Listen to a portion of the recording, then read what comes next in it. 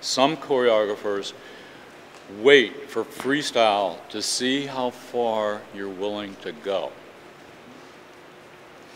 Some people, some choreographers expect you to work within their vocabulary. You know, and some people actually pre-plan, have a set of tricks that they do, and they got it worked out.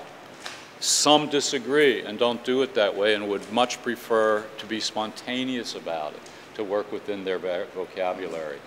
Ultimately, you're going to have to make your own decisions about how you put together your freestyle. But I have seen people nail the job with a freestyle, even when they mess up on the combo. It's good to show elements. Like if you're a breaker, for example, this is kind of what I'm trying to say. If you're a break dancer and you do freestyle, I mean, it's maybe not best to break the whole entire time. Like show that you can do that, add elements of what you do. Like for me, I'm a tap dancer, that's what I started with. So, I mean, if I'm gonna go to a hip hop audition, I'm not gonna be tapping the whole time for my freestyle. Yeah, I'm not gonna just go out there and tap the whole time and show that I can't dance as well. So you can bring elements of what you do because that's what's gonna make you stand out. Tony, I have a question for you Yes. about freestyling. What happens when you actually don't like the music? You're being asked to create something yourself and you don't like the music. You have to make it look like you listen to this in your room and you jam to it when nobody's watching. It's the truth. Even if it's the worst, if you make it look like you don't want to be there, they're not going to want to watch you.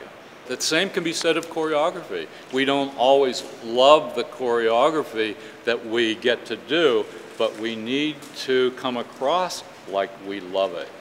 Sometimes when I'm in an audition and they ask for freestyle, it turns into a trick fest.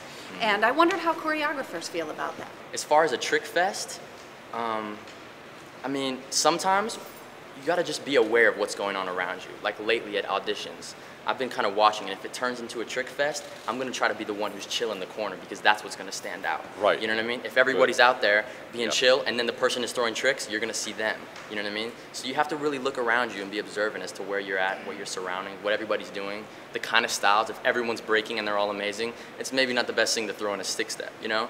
Like, so you wanna make sure that what you're doing, like, you gotta look around the room because they're trying to see everyone and they're trying to give everyone an equal shot. But when everybody's doing tricks, it's just like this huge sea of legs and turns, and you can't decipher what is what.